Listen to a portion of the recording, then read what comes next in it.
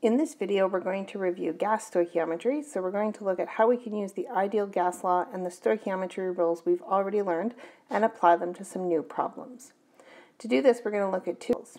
Here's our first one. What volume of carbon dioxide is produced when 5.5 grams of methane gas reacts with excess oxygen at 35 degrees Celsius and 100 kilopascals? So anytime we're asked to do stoichiometry, we do need a balanced equation. So let's go ahead and write that. So we have methane reacting with oxygen to give us carbon dioxide and water, because we're going to assume complete combustion. Then we need to balance. So we're going to balance for the hydrogens, and then for the oxygens, we have 5.5 grams. We're being asked to figure out how many liters of carbon dioxide, and we have a temperature of 35 degrees Celsius. Which we're going to convert to Kelvin. So we get 308 degrees Kelvin, and we have a pressure of 100 kilopascals. So when we're dealing with stoichiometry, your first step is to always find moles. So in this case, we are given a mass, so we're going to find moles using moles equals mass over molar mass. So our mass is 5.5 grams. And our molar mass is 16.05 grams per mole. And so we get 0.343 moles of methane. Step 2 is to always use the mole ratio to convert to whatever it is that you are looking for. So we're going to take our 0.343 moles of CH4. We're going to multiply it by our coefficient. So there's a 1 in front of our carbon dioxide and a 1 in front of our methane. So our methanes cancel, and we have converted that to moles of CO2.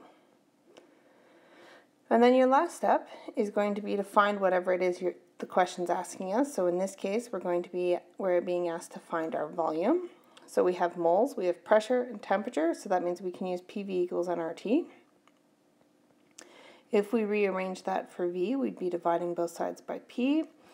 So our volume is equal to our moles times our gas constant times our temperature, all divided by our pressure. So let's go ahead and put our information in. So we have 0.343 moles.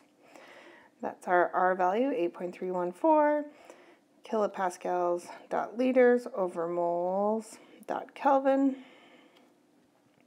times 308 degrees Kelvin, all over 100 kilopascals. So our kilopascals cancel, our K's cancel, our moles cancel, so we're left with units of liters. And when we do that on the calculator, we get 8.8 liters. So if we start with 5.5 grams of methane, we can expect to get 8.8 liters of carbon dioxide. In this second example, it's asking us what mass of sodium azide. So sodium azide is NaN3. It's actually a special form of a sodium nitrogen compound. Is required to produce 65 liters of nitrogen gas that is required to safely inflate an airbag. Assume the reaction occurs at 32 degrees Celsius and 108 kilopascals. So we do already have our balanced equation here. So we want to be able to make 65 liters, and we want to know how many grams of our sodium azide. So if we write down the rest of our given information, we have 32 degrees Celsius. We're adding 273 to that. So we get 305 degrees Kelvin. And our pressure is 108 kilopascals. So in this case, we want to find our moles first. And so we're actually going to use PV equals nRT to figure out our moles. So PV equals nRT, if we rearrange that for N, we'd be dividing both sides by RT. So I'm just going to move up here so that I've got more space. So PV over RT.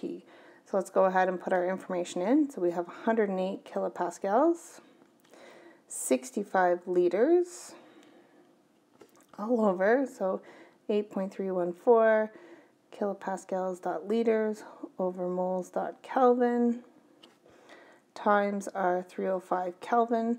So our K's cancel, liters cancel, KPA's cancel, and we'll be left with units of moles. and we get 2.77 moles. And that's actually our moles of nitrogen gas, because that's what we have enough information for. So then we're going to use our mole ratio, because that's always our second step, is to use our mole ratio, and we want to find out how much sodium azide we can make. So we're going to take our 2.77 moles of nitrogen, and we are multiplying it by 2, because that's the coefficient from our NaN3, sodium azide, over 3 N2. So our N2s cancel, we get 1.85 moles of sodium azide. Our last step, we're going to find mass, because that's what the question is asking us to do. And to do that, we're going to do moles times molar mass. So we take our 1.85 moles, multiply it by our molar mass, which is 65.02 grams per mole. Our moles cancel, and we are left with 123.3 grams. So if we want to be able to make 65 liters of nitrogen gas, which is what's needed to inflate an airbag in this example, we would need to start with 120.3 grams of sodium azide. So that concludes this review of gas stoichiometry. So we looked at two examples, one where you start with mass and one where you started with a volume and all of the other given information. So there are two different ways that you're going to start these problems. Hopefully that helps.